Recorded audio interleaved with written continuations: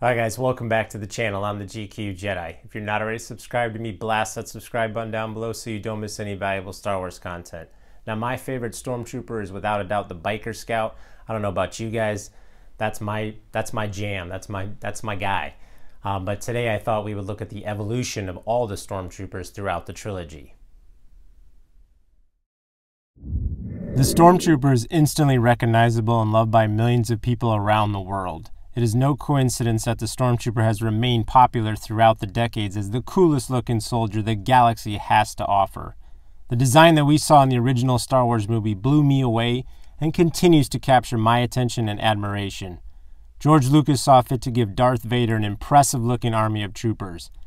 Statistically speaking though, their aim is atrocious and shockingly embarrassing at times. However, they remain the oppressive dark force in the galaxy. Now, it's anyone's guess if Lucas purposely changed the design of the Stormtrooper for each film in the trilogy to bolster toy sales, or if it was purely creative storytelling. Either way, I'm happy that he did, and moreover, I'm happy that Kenner made each iteration of the Stormtrooper into a 3 3/4 inch action figure. Released on card back in 1978 as part of the first 12, the Stormtrooper Action Figure is something that every kid in America had at least one or two of in their collection, perhaps more, if they could convince mom to buy them multiples of the same figure. The Stormtrooper looked identical to what we saw in the original 1977 Star Wars film, a dead-on likeness. Stormtrooper stood tall and came packaged with a E11 signature Stormtrooper blaster, which could be blue or blue-black. Variations vary on that blaster, but you needed more than one if you were going to take on Han, Luke, and Leia. And this wasn't a popular figure, but you needed an army of these guys in your playtime. As collectors, we're all familiar with the term of army building, but I think it really took off and started and was pioneered in the 70s. Kids were trying to build up their empire, trying to recreate scenes like this from Return of the Jedi, or just have an army of Stormies in general. I mean, who doesn't want a ton of Bucketheads in your collection? These guys rock. Perfect stature, ready to go at a moment's notice. Man, Stormtrooper is an amazing action figure. Truly a staple in any Star Wars collection. The original Kenner Stormtrooper is a classic example, a fine representation of the original 1977 Star Wars movie. I consider The Empire Strikes Back the greatest film in the trilogy for many reasons. The Battle of Hoth being one of them. Such an iconic, impressive battle took place on the snowy terrains of Hoth. Seeing the giant Imperial AT-AT walkers was quite the spectacle. But we also got another surprise when Darth Vader entered Echo Base and was accompanied by a new version of Stormtrooper. The Snowtrooper, as he was later nicknamed, was completely different looking than the previous Stormtrooper, as he had been redesigned with a functioning cold weather helmet and armor suitable for planets with less than desirable temperatures. Audiences instantly accepted that these were Stormtroopers in different armor. Kenner released their 3 3/4 inch version on card back in 1980. Labeled Imperial Stormtrooper Hoth Battle Gear, the figure populated playtime down on Hoth very quickly. Keep in mind, nowhere is the word Snowtrooper mentioned or said in the film or on any marketing, but collectors and the like have always affectionately called him the Snowtrooper. It makes sense. Can't argue with a good thing. The Kenner Stormtrooper in Hoth gear looks exactly like he did in Echo Base in the movie. Sporting a bone white armor, comes with a vinyl cape, or I shouldn't say a cape, I should call it a skirt actually. A vinyl skirt, which is a throwback to the original line of figures when they used the capes. I think that's a nice touch. Attaches at the waist. Very cool. Also comes with a blaster rifle, which is the Snowtrooper signature weapon. But it's also the same weapon that Kenner packaged with Dengar, the bounty hunter. So, you know, these are interchangeable. This weapon works for both figures, which is cool, I guess. But yeah, the Snowtrooper is awesome. I really think he's a sweet figure. No Hoth setup is complete without him. He does, however, he does come in a variation. Specifically, the helmets are different.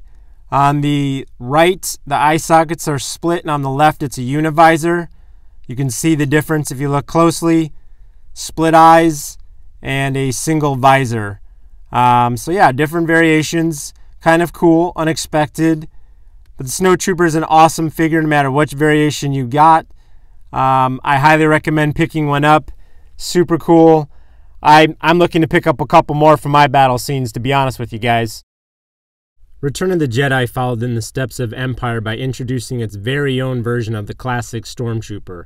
When Han, Luke, and Leia touched down on the lush green forests of Endor, they encountered the Empire's troops in short time.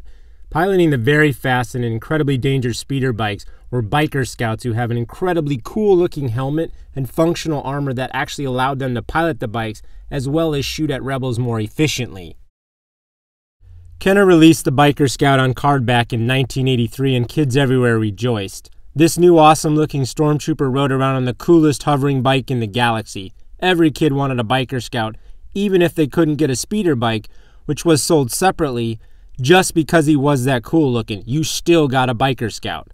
And as I said at the start of this video, the Biker Scout is my favorite version of the iconic Imperial Stormtrooper. Something about the helmet always made me want to get a clutch of them for my collection. The Biker Scout is without a doubt the coolest looking version of the Stormtrooper. I'll argue that with anyone. The design is just impeccable, so dang cool. The helmet, it's all about the helmet for me. And with this particular figure, the Biker Scout actually comes in a variation. That's right, the Biker Scout helmet itself has a different sculpt. If you look very closely at the helmet, specifically the mouthpiece, the black mouthpiece, there is a difference. The left one is a Kenner made, and the one on the right is a Lily Letty, which is made in Mexico. The mouthpiece is different. You can clearly see the distinction between the two. I actually got this Lily Letty in a lot of figures that I bought, and I didn't know it was a Letty until later on. So double check your figures. You could have a variation on your hands and not even know it. So yeah, it was a nice surprise. I don't really have a favorite over the two variations.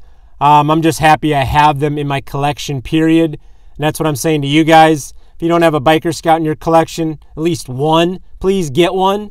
They're awesome figures. I think it's safe to say that when you think of the Biker Scout, you think of the speeder bike, you think of Endor. This is my little Endor setup. Got some scouts here. Got a Biker Scout, assault team ready to take on Han and some rebels. And of course my ATST, which I did a review on the ATST. I'll leave a link in the description down below for you guys so you can check out that video. But yeah, I love the Biker Scouts. Like I've been saying, there's an old school card back with the original sticker still on it. I'm crazy about the Biker Scouts. I can't stop gushing about them, guys. Absolutely love them. This is my other Endor setup. This is my Ewok village, where the remaining clutch of my scouts are hanging out at, keeping tabs on Luke, Han, and Leia, making sure they don't get in any trouble. And another speeder bike, of course. And yes, those are two more scouts in the net. Ewoks got to eat, right? Just wanted to show you guys my complete Biker Scout setup. Truly think Kenner killed it. They crushed it. Literally gave us amazing action figures. The Stormtrooper, the Snowtrooper, and my beloved Biker Scout. Awesome representations of what we saw in the movies. Thank you so much, Kenner.